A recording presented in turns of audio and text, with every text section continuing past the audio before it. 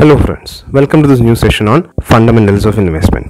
ഇന്ന് നമ്മൾ ഡീൽ ചെയ്യാൻ പോണത് ടൈപ്സ് ഓഫ് ബോണ്ടിനെ കുറിച്ചാണ്. കഴിഞ്ഞ ക്ലാസ്സിൽ ബോണ്ടുകൾ എന്താണെന്നും അതിൻ്റെ ഫീച്ചേഴ്സും അല്ലെങ്കിൽ main terms that you should know ആണ് നമ്മൾ ഡിസ്കസ് ചെയ്തത്. ഇന്ന് നമുക്ക് ടൈപ്സ് ഓഫ് ബോണ്ട്സ് നോക്കാം.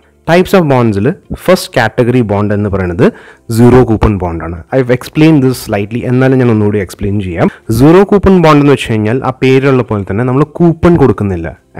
If you remember correctly, coupon എന്ന് വെച്ച് കഴിഞ്ഞാൽ ഇൻട്രസ്റ്റ് ആണ്. ഓക്കെ, ഇൻട്രസ്റ്റ് കൊടുക്കുന്നതിന് പകരം അവരെന്താ ചെയ്യാന്ന് വെച്ച് കഴിഞ്ഞാൽ ഒരു ഡിസ്കൗണ്ട് കൊടുക്കും.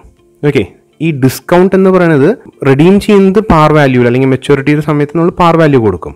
ഇപ്പോൾ സേ ഫോർ എക്സാമ്പിൾ 100 രൂപയുടെ ഒരു ബോണ്ടാണെന്ന് വെച്ചോ, ഒരു 2 വർഷം കഴിഞ്ഞാൽ 100 രൂപ കിട്ടും. Okay, that is the maturity price. നമ്മൾ ഇഷ്യൂ ചെയ്യുന്നത് ചിലപ്പോൾ 80 റുപ്പീസിന് അല്ലെങ്കിൽ ഈ പറഞ്ഞ പോലെ 85 റുപ്പീസിനായിരിക്കും. നമ്മൾ ഒരു എക്സാമ്പിൾ പറയാം, 85 റുപ്പീസിന് നമ്മൾ ഇഷ്യൂ ചെയ്യുന്നത്. സോ 2 വർഷം കൊണ്ട് കിട്ടുന്ന ഇൻട്രസ്റ്റ് എന്ന് വെച്ച് കഴിഞ്ഞാൽ 100 രൂപയ്ക്ക് 15 രൂപയാണ്. ക്ലിയർ? 15 റുപ്പീസാണ് 2 കൊല്ലം കൊണ്ട് നമുക്ക് ഇൻട്രസ്റ്റ് ആയിട്ട്, അല്ലെങ്കിൽ അതിൽ നിന്ന് കിട്ടുന്ന റിട്ടേൺസ്. അവിടെ ഇൻട്രസ്റ്റ് വരുന്നില്ല, V are not paying interest.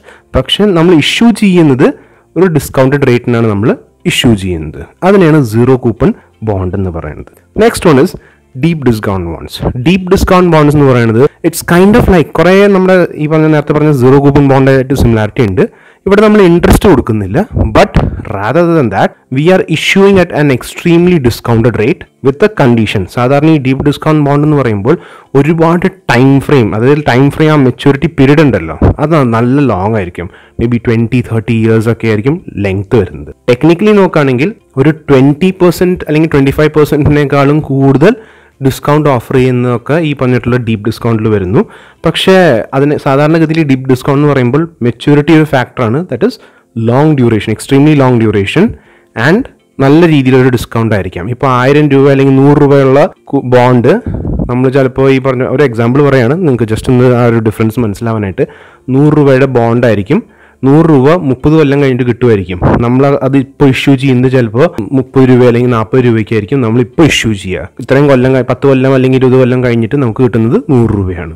Clear? അപ്പോൾ ഇവിടെയും ഇൻട്രസ്റ്റ് എലമെന്റ് വരുന്നില്ല. റാദർ ദാൻ ദാറ്റ് ഒരു നല്ല ഡിസ്കൗണ്ടാണ് നമ്മൾ കൊടുക്കുന്നത്. Next one is convertible bond. ആ പേരിലുള്ള പോലെ തന്നെ കൺവേർട്ട് ചെയ്യാനായിട്ടുള്ള option. Next thing you have to understand, അല്ലെങ്കിൽ അടുത്ത ചോദ്യം ചോദിക്കേണ്ടത് എന്തിലേക്ക് കൺവേർട്ട് ചെയ്യാനായിട്ട്. ഒരു ഈക്വിറ്റി ഷെയർ ആയിട്ടാണ് കൺവേർട്ട് ചെയ്യുന്നത്. ഒരു ഗിവൻ ഫിക്സ്ഡ് പ്രൈസിൽ നമ്മൾ ഈക്വിറ്റി ഷെയർ ആയിട്ട് നമ്മൾ കൺവേർട്ട് ചെയ്യുന്നു. Then callable and പുട്ടബിൾ bond. നേരത്തെ പറഞ്ഞ പോലെ കോളബിൾ ഓപ്ഷൻ ഞാൻ പറഞ്ഞിട്ടുണ്ടായിരുന്നു. കോളബിൾ ഓപ്ഷൻ എന്ന് പറയുന്നത് ദി ഓപ്ഷൻ ടു റിഡീം.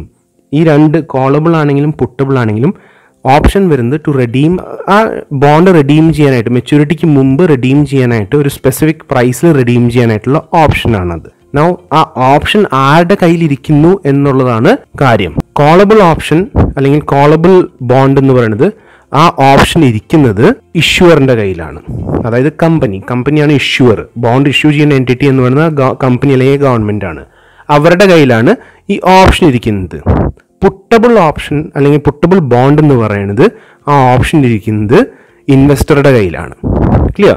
ആ ഇൻവെസ്റ്ററിന് ഡിസൈഡ് ചെയ്യാം മെച്യൂരിറ്റിക്ക് മുമ്പ് ഇന്നൊരു ഡേറ്റ് കഴിഞ്ഞിട്ട് എപ്പോൾ വേണമെങ്കിലും റിഡീം ചെയ്യാനായി. Next one is foreign bonds. Foreign bonds പെട്ടെന്ന് അല്ലെങ്കിൽ ശരിക്കും ഈസി ആയിട്ട് മനസ്സിലാക്കണമെങ്കിൽ നമ്മൾ ഫോറിൻ കൺട്രി അല്ലെങ്കിൽ ഒരു foreign company, US based company എടുത്തോ. US ബേസ്ഡ് കമ്പനി ഇന്ത്യയിൽ വന്നിട്ട് അവർ ഇന്ത്യൻ റുപ്പിയിൽ ബോണ്ട് ഇഷ്യൂ ചെയ്യാണ്. അപ്പോൾ ഇന്ത്യ ഇവിടെ ഡൊമസ്റ്റിക് മാർക്കറ്റാണ്. അപ്പോൾ ഫോറിൻ കമ്പനി അല്ലെങ്കിൽ കൺട്രി ഇന്ത്യൻ കൺട്രിയിലേക്ക് അല്ലെങ്കിൽ നമ്മുടെ ഡൊമസ്റ്റിക് കൺട്രിയിലേക്ക് വന്നിട്ട് ഇവിടുത്തെ ആൾക്കാരുടെ കയ്യിൽ നിന്ന് പൈസ റേസ് ചെയ്യാണ് ഇന്ത്യൻ കറൻസിയിൽ തന്നെ. Okay, that is A foreign bond. സാധാരണഗതിയിൽ ഇങ്ങനെ ചെയ്യുന്നത് എപ്പോഴാണെന്ന് വെച്ച് കഴിഞ്ഞാൽ ഒരു ഫോറിൻ എൻറ്റിറ്റിക്ക് ഇവിടെ എന്തെങ്കിലും ഒരു മാനുഫാക്ചറിങ് പ്രോസസ്സോ അല്ലെങ്കിൽ കമ്പനിയോ സ്റ്റാർട്ട് ചെയ്യാനാണെങ്കിൽ it's an easy way to start things അല്ലെങ്കിൽ get things rolling rather than sending money from abroad. ഇവിടെ നിന്ന് തന്നെ റിസോഴ്സസ് റേസ് ചെയ്തിട്ട് കടം മേടിച്ചിട്ട് കാര്യങ്ങൾ ചെയ്യുക എന്നുള്ളതാണ്. That is foreign bond. Next one എന്ന് പറയുന്നത് indexed linked bond. Indexed linked bond എന്ന് വെച്ച് കഴിഞ്ഞാൽ വേറെ ഒന്നുമല്ല, ഇവിടെ നമ്മളൊരു സ്പെസിഫിക് ഇൻഡെക്സ് ആയിട്ടാണ് സാധാരണ പറയുന്നത്. കൺസ്യൂമർ പ്രൈസ് ഇൻഡെക്സ് പോലത്തെ ഇൻഡെക്സുകളായിട്ട് ലിങ്ക് ചെയ്തിട്ട് നമ്മൾ ബോണ്ടുകൾ ഇഷ്യൂ ചെയ്യാണ്. Now when you link it to these consumer price index പോലത്തെ ഇൻഡെക്സുകളായിട്ട് ലിങ്ക് ചെയ്യുമ്പോൾ ഗുണം എന്ന് വെച്ച് കഴിഞ്ഞാൽ it takes in to account inflation. Okay, ഇൻഫ്ലേഷനിൽ adjust ചെയ്തിട്ടാണ് നമ്മൾ ശരിക്കും വരുന്നത്. അപ്പോൾ സാധാരണഗതിയിൽ ബോണ്ട് എന്ന് പറയുമ്പോൾ if you are saying 10% bonds ആണ്, ഈ 10% തന്നെ കിട്ടും regardless of how much inflation gross. And if inflation ചിലപ്പോൾ 2% കയറി കഴിഞ്ഞാൽ അത് നമ്മുടെ റിട്ടേൺസിന് ഭയങ്കരമായിട്ട് ബാധിക്കും. പക്ഷേ ഈ ഇൻഡെക്സ് ലിങ്ക് ബോണ്ട് എന്ന് വെച്ച് കഴിഞ്ഞാൽ ഇത്രയും പെർസെൻറ്റ് നമുക്ക് എന്തായാലും കിട്ടും, ബട്ട് ഇത്രയും percent plus the movement on the inflation. അപ്പോൾ ഇൻഫ്ലേഷൻ ഇത്രയും ലെവലിന് ഇത്രയും പെർസെൻറ്റ് നിങ്ങൾക്ക് കിട്ടും. ഇൻഫ്ലേഷൻ 2% കൂടുകയാണെങ്കിൽ അതിനനുസരിച്ച് 2% നമുക്ക് കൂടുതൽ കിട്ടും. സോ ഏതെങ്കിലും ഒരു ഇൻഡെക്സിനോട് ലിങ്ക് ചെയ്തിട്ട് നമ്മുടെ ഈ പറഞ്ഞിട്ടുള്ള റിട്ടേൺസ് ലിങ്ക്ഡ് ആണ്. സെയിം തിങ് അത് നമ്മുടെ ഇൻഡെക്സ് ഒരു പർട്ടിക്കുലർ ഈ പറഞ്ഞിട്ടുള്ള ഇൻഫ്ലേഷൻ താഴോട്ട് പോവുകയാണെങ്കിൽ അതിനനുസരിച്ച് റേറ്റും താഴോട്ട് പോകും. Clear? That is your index linked bond. Next one is junk bond. Junk bond എന്ന് ഉദ്ദേശിക്കുന്നത് വേറെ ഒന്നുമല്ല, നല്ല ക്വാളിറ്റി കമ്പനീസ് അല്ലെങ്കിൽ ഹൈ ക്വാളിറ്റി അല്ലെങ്കിൽ ഹൈ ക്രെഡിറ്റ് വർത്തി കമ്പനീസ് അല്ലാത്ത ചില കമ്പനീസ് ഉണ്ടാവും. They might want to raise മണി.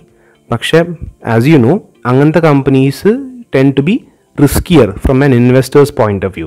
അപ്പോൾ ഇൻവെസ്റ്റേഴ്സ് പോയിന്റ് ഓഫ് വ്യൂ അത് റിസ്കിയർ ആയതുകൊണ്ട് തന്നെ you have to offer higher return. അപ്പോൾ ബോണ്ടുകളുടെ ഇടയിൽ തന്നെ സാധാരണ ബോണ്ടിനേക്കാളും ഒരു 2 അല്ലെങ്കിൽ 3% കൂടുതൽ ഓഫർ ചെയ്യും ഈ കമ്പനികൾ. ഡെറ്റ് തന്നെയാണ്, ബോണ്ട് തന്നെയാണ്, but these are not that high credit worthy institutions. അതുകൊണ്ട് തന്നെ അവർ കുറച്ചുകൂടി പെട്ടെന്ന് പൈസ കിട്ടാൻ വേണ്ടിയിട്ട് അല്ലെങ്കിൽ to make that bond attractive അവർ കൂടുതൽ റിട്ടേൺസ് ഓഫർ ചെയ്യുന്നു. But remember that is a risky bond. Next one is strips.